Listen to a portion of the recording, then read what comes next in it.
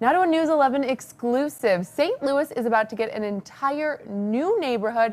It's going to be like any other ever, a tiny home village. Those tiny homes will be part of a critical mission to help homeless veterans here. The plan just took a big step forward in the Board of Aldermen today. Alderman Vaccaro. Aye.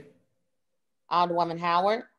Aye. In a 10-0 vote, the Ways and Means Committee, meeting virtually, approved the $250 purchase of a vacant lot near Grand and Aldine in North St. Louis. Alderman Jesse Todd sponsored the bill.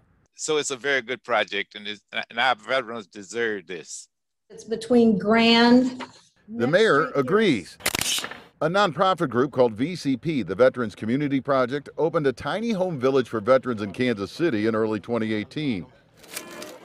Former Missouri Secretary of State, U.S. Senate candidate, and Afghanistan veteran Jason Kander is now VCP president. He told the committee the Kansas City village was wildly successful, giving vets not just a place to stay, but a place on the team, a team of people who will never forget their sacrifices. They're not letting me down. I'm not going to let them down. We hire case managers. These case managers work with the individuals every single day, get them back on their feet, get them stable, and then find them a permanent housing solution. He says the average stay in the Kansas City village has been less than 9 months. The St. Louis site will have 50 tiny homes, plus a walk-in clinic and community center.